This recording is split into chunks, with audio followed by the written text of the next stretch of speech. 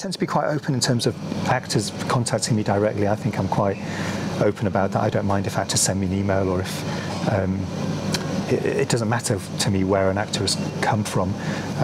If they can do the role, then that's all that counts. If yeah, like I say, I'm very led by the role. I'm not really led by who the agent is, or which drama school people have been to, or what experience they've had. It's kind of, if they can do this one particular role that I'm looking for, then that's kind of enough for me at that particular time. You know, if I'm honest, you know, you might find a perfect actor for one particular role, and they may not have the range to do any other role, but if they can do that one role really well, and you get them in a room and they can do it, then that's fine. I'm really happy for them to be cast. It's you know, you don't have to have the best actor with the most range for every single role. I literally now go role by role.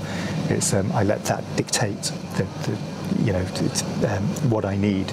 I don't start with an actor and yeah, do it that way, if that makes any sense. Yeah, I start with the role, and then I need to try and find the right actor for that particular role. Yeah, good. So I think I might have gone right. I'm not sure. I can't even remember what the question was, but yeah. No, that was good. That's really nice to hear, actually, because I think, you know, so often you just assume, you know, if you don't have all these credits or any profile, you're never going to get a role, and it doesn't matter how good you are. So it's nice to hear that, and I think that clearly benefits the project so much more. Yeah, so. I think it does. I do. I think it's you know, I want it to be a meritocracy. I want the best actor for that one particular role to get the job, I guess. It's not, and again, I know I always bang back to self-tapes, but that allows me to do that.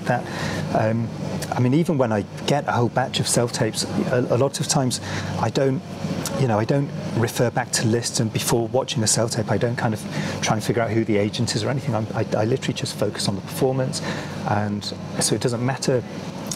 Yeah, and I don't even double check whether I've asked somebody for a particular self-tape. If someone has sent me a self-tape because they've managed to hustle the script pages from somebody or from somewhere, if they do a good performance, then that's great. That's all I need. Yeah, I just want it to be a meritocracy. I don't want, you know, I try not to be swayed by anything else. It's how do they interpret that one particular role. Carry on watching at actors-anonymous.com.